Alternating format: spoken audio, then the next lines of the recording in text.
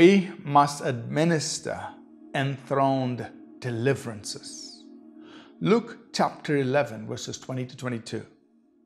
But if I cast out demons with the finger of God, surely the kingdom of God has come upon you. When a strong man fully armed guards his own palace, his goods are in peace. But when a stronger than he comes upon him and overcomes him, he takes from him all his armor in which he trusted and divides his spoils. So Jesus is using the picture of a ruler who's guarding his possessions. But when someone who's stronger than him comes, he conquers, he overpowers, and he takes what was in that ruler's possession. And he's using this in context with him casting out devils by the finger of God and demonstrating that God's kingdom has come in to our realm. Through the course of this week, we've been talking about the fact that we as believers are enthroned with Christ in heavenly realms.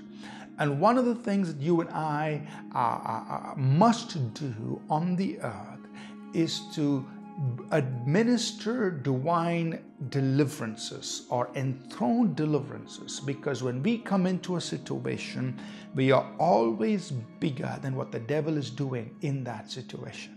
Why? Because we are coming from the Father's right hand. We are coming from a throne there beyond or higher, to which there is no other throne. This is the highest throne.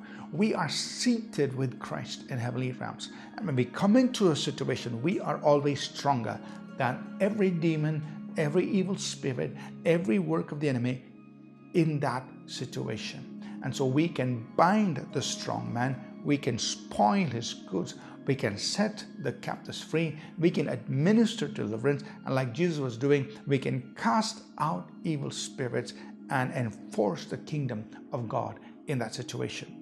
Obadiah chapter 1 and verse 17 says that on Mount Zion there shall be deliverance. So Mount Zion, referring to the church, is a type of the church in the New Testament. We see that in Hebrews the 12th chapter. And in the church there will be deliverance. The church is a place or is a body of people who are able to administer deliverance. That means they are able to tear down what the enemy has done and set people free. And I want you to, as a believer, to understand that you are somebody, when you walk into a situation, you are the person who represents God's kingdom, God's throne in that place. You've been seated with Christ in heavenly places for a reason, to administer divine deliverance, enthroned deliverance in that situation. Now step out, use your authority, set the captives free. Let's pray.